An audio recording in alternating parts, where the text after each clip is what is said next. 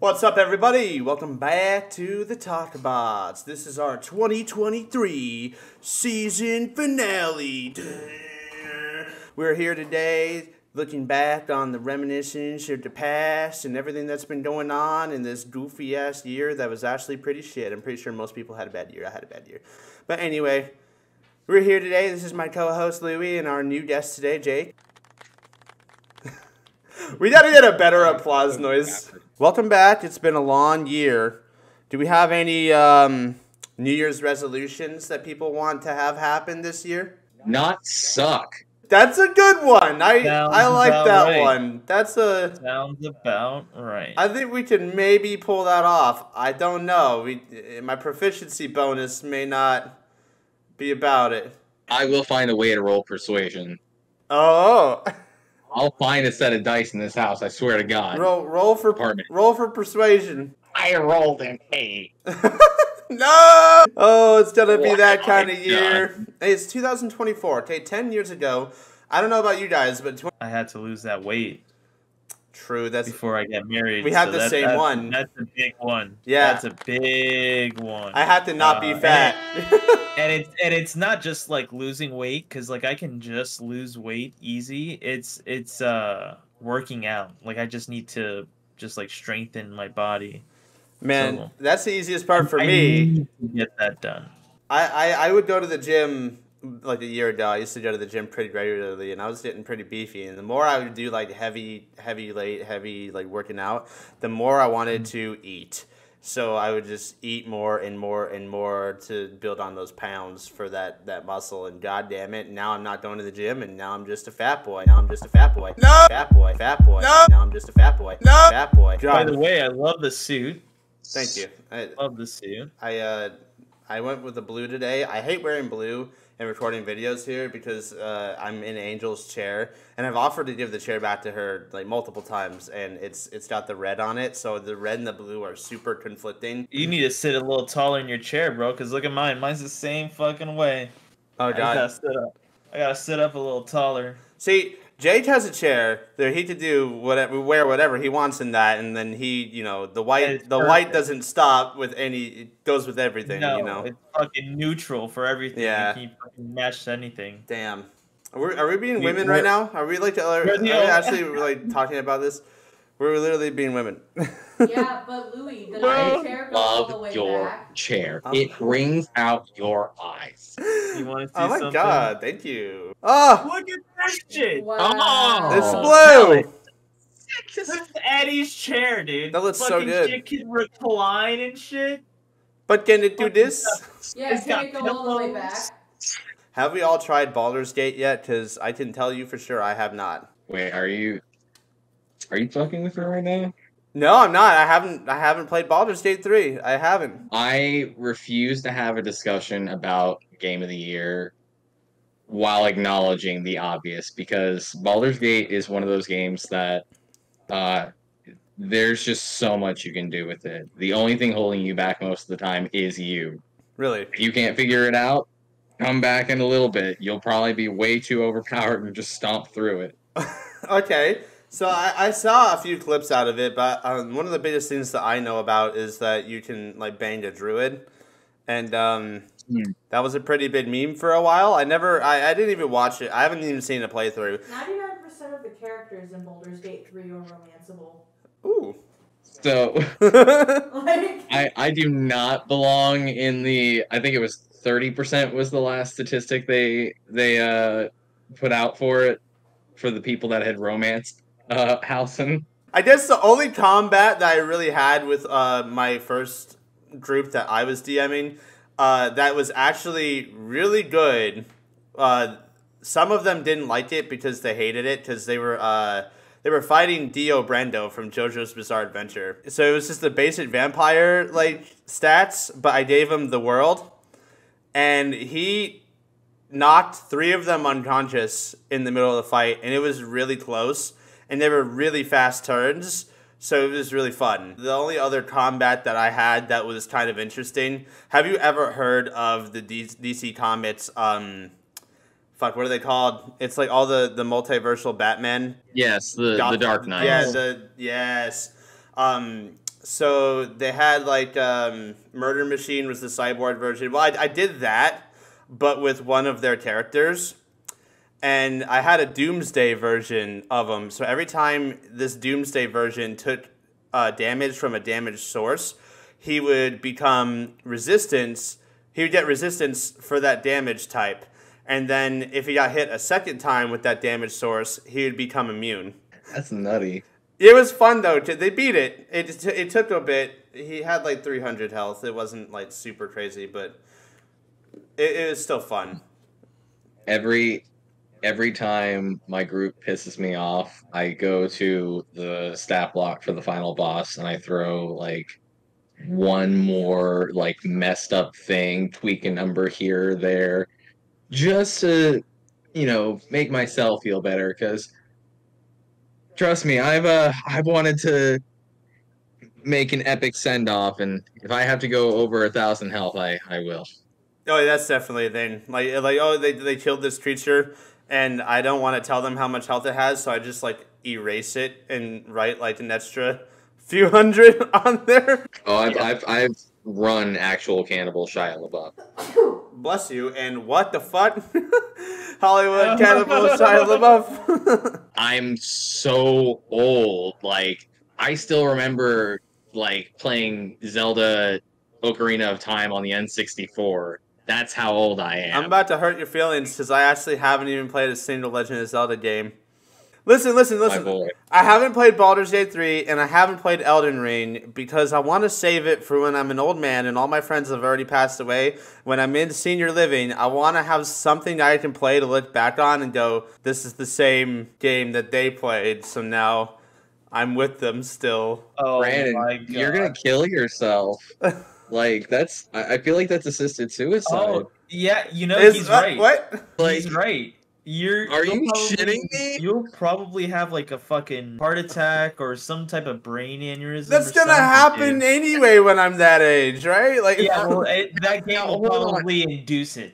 Are we talking like 80s, 90s? Like, give me an age of reference here for me to like assess your heart risk for this game. well, I don't Like, have too be many real with me. people. I don't have too many people crossed out of my yearbook yet, but there's a few of them that have already etched out. What? Oh God! I'm kidding. What are your kids gonna find it in like 60 years and be like, Jesus, is this a hit list? Is he a Grandpa? hitman? I'm saving those single player games for when I'm a little bit older, I guess. I want to get through Resident Evil 4 next. I'm taking my time slowly on these games. I went through like a good 6-month period where I was super big into Skyrim, like had it all janked out to hell on PC, and just I ran my course with it around the time John Guard had come out. I mean, I got like over 1,800 hours in Smite, I think. 1,897.3 hours. Wow. How many days is that? Yeah, well, speaking of Resident Evil 4, what is your favorite Capcom game of all time? Oh, don't do this to me. I have to.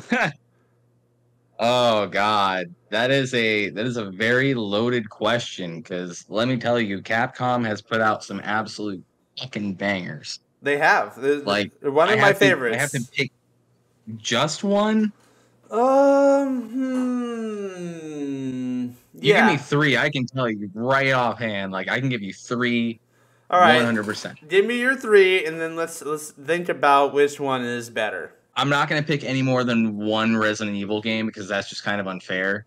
Like, I could sit here and just talk about 3 Resident Evil games that stick out every other game in the series, but Resident Evil 3 Nemesis, the 1998 Resident Evil 3.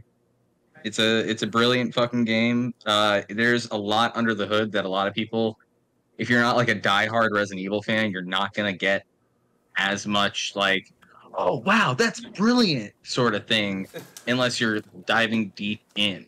Why the classic games? I did play the remake. I really did enjoy that. There's like a weird comparison I have between 3 and 2.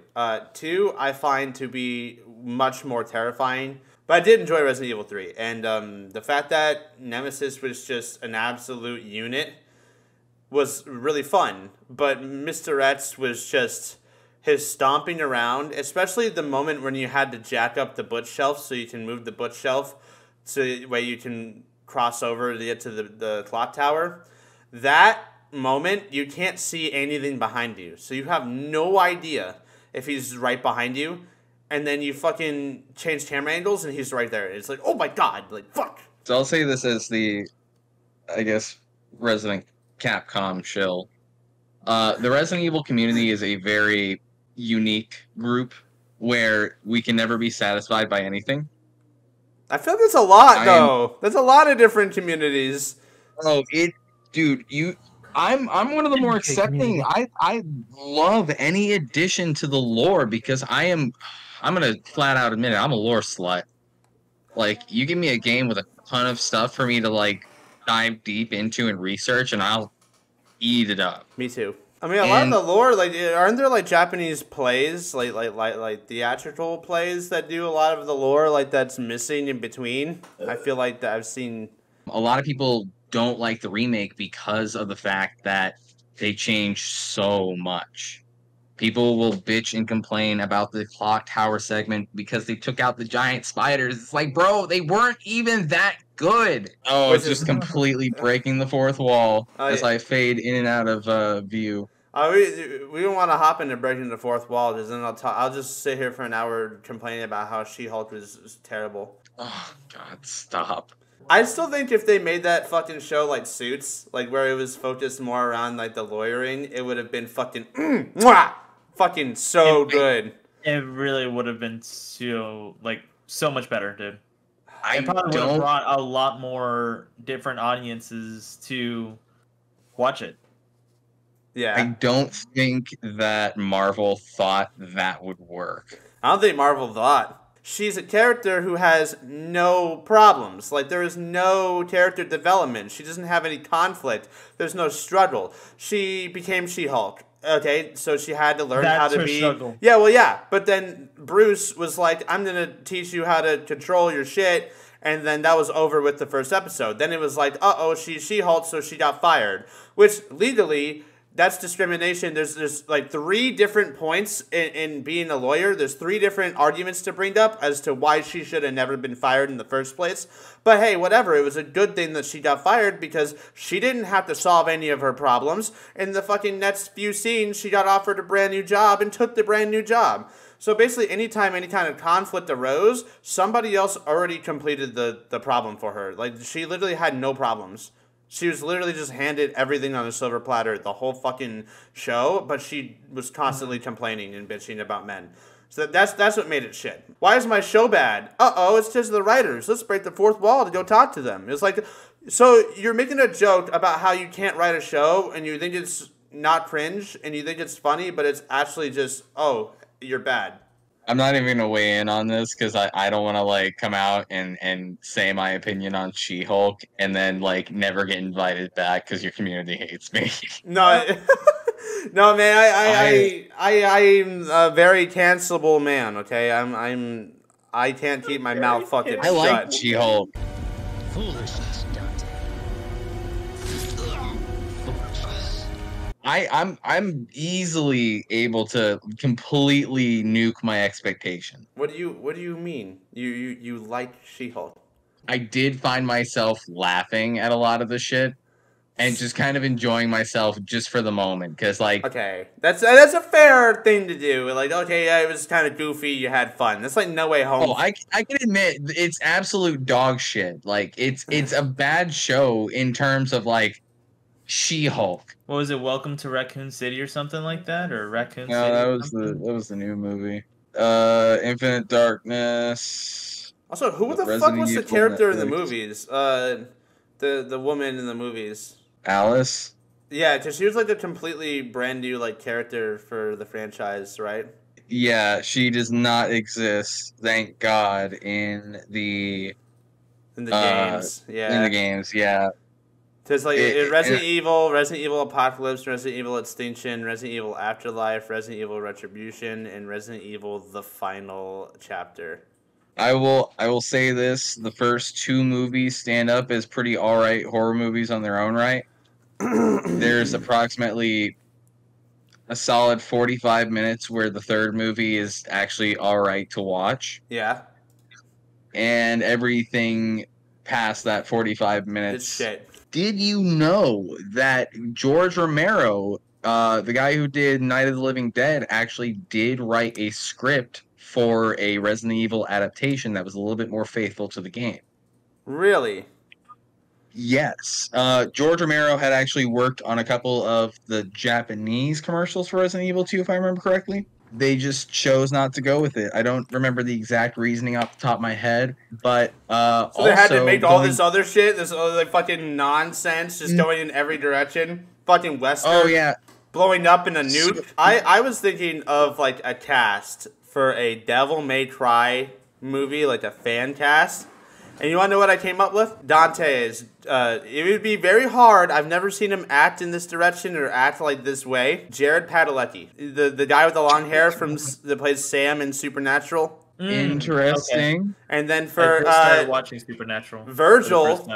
Virgil, I would want it to be his partner from Supernatural that plays Dean, Jensen Get the fuck out. No. Yeah, come on, no, you have to listen. No. And then I thought, what about Nero from Devil May Cry 4? Like, I thought Aaron Paul. You say, bitch. My favorite part of being a JoJo fan is finally understanding the Araki forgot.